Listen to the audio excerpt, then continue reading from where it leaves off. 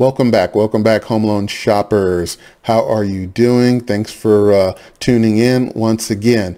If you please reference the course outline next to me here, you will see that we are in Chapter 4, Section 4, choosing the companies that you are going to shop at. And this is a really easy section, and then we'll be finished up with Chapter 4. Okay, so remember, we are going to shop at three different companies: one bank, one lender, one brokerage. And the reason we are going to do that is just to make sure that all our bases are covered. So as a reminder, there are some loans that might be done best at a bank. There are some loans that might be done best at a lender. There are some loans that might be done best at a brokerage.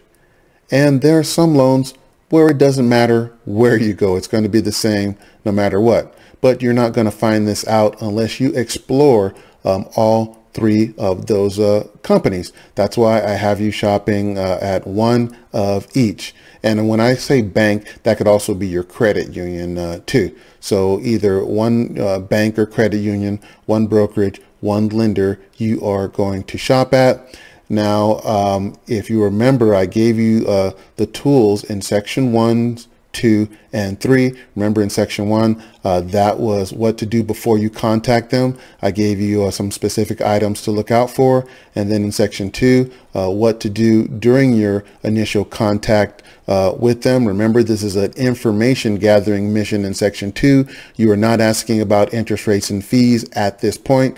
And then in Section 3, remember, this is what to do after you contact them, which was going on the nationwide mortgage licensing system and doing research on the person that you were talking to and getting a little more information on the company that that person works for, because all that information is available to you in the nationwide mortgage licensing system consumer access portal.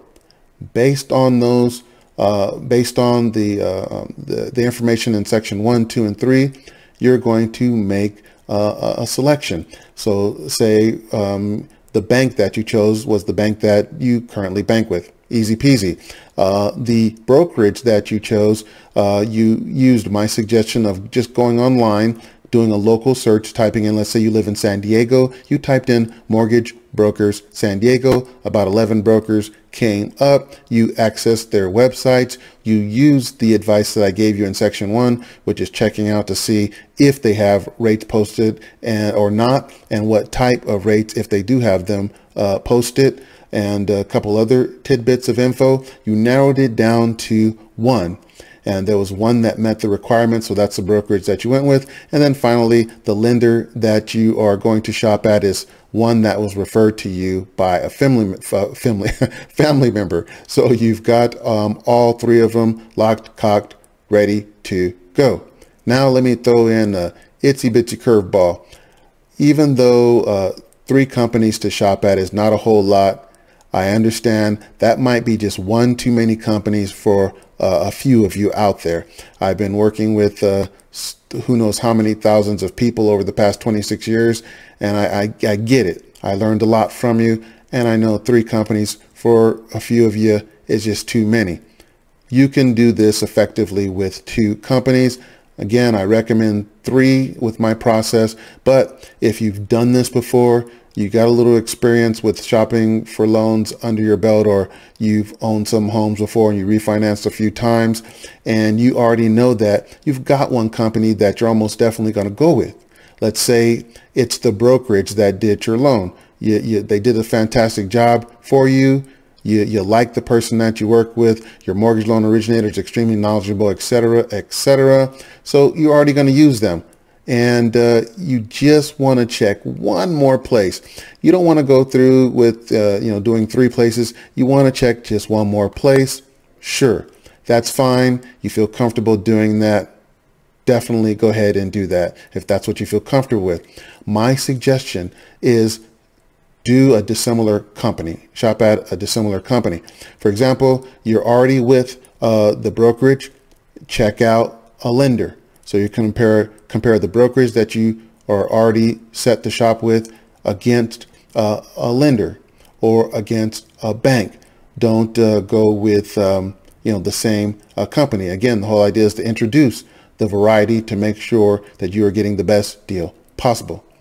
All right, so that would be it. Yes, you can use this method with two if you're already for certain the one that you're with is going to be one of the places that you shop at, and you don't feel like shopping at 3 places. All right, now let me toss in one more little thing, not a curveball, just one more thing for those of you who don't mind the shopping. So let's say you shop at the 3 companies, the brokerage, the bank, and the lender. And let's just say you decided that the lender was the best one. Not only did they have the best pricing, you got the best feel from the mortgage loan originator that we spoke with. He or she said all the right things when you asked the questions, their website, advertised the rates, etc. All the boxes were checked. They had the best pricing. When you compare the loan estimates, which we're going to get into in the next chapter, and you decided to go with the lender. You can take it one more step further if you want to make sure, and that is you can compare that lender to another lender. So in other words, you've already discovered that the lender was the best between the brokerage and the bank and the lender. You discovered that the lender ended up having the superior pricing. They're the best one to go with. So just to be sure, you want to check out one more company, you check out another lender. So essentially, you're comparing the best to another like type of company. So that's if you want to take it just that extra step further. The same would apply for the bank. Let's say the bank ended up being the best out of the 3. You compare that bank to another bank, and same thing with the brokerage, of course. If that brokerage ended up being the best out of the 3, you just want to make 100% sure. So you check that brokerage out against one more brokerage just to be sure. All right. So that was just 2 little modifications on what I've been saying this entire time.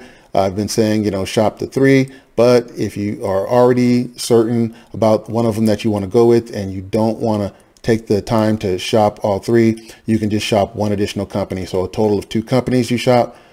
Or on the other hand, if the 3 is no problem and you want to make sure on top of that, you can do 4 of them. Shop the 3, get the best one, and then shop that one against another like company just to make sure.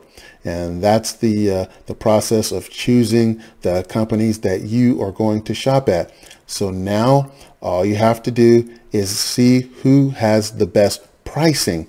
And you're going to do that with the official loan estimate. And that is what I am going to cover in the next chapter. All right.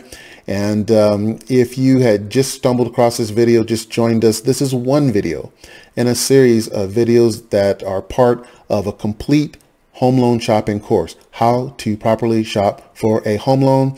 This outline next to me here is in the description of this video, and it is hyperlinked, so you can go back and catch up on what you missed or jump to any part of the course that you would like to. All right, so this wraps up the final section in chapter 4. Thank you so much, and I will see you shortly on the next video.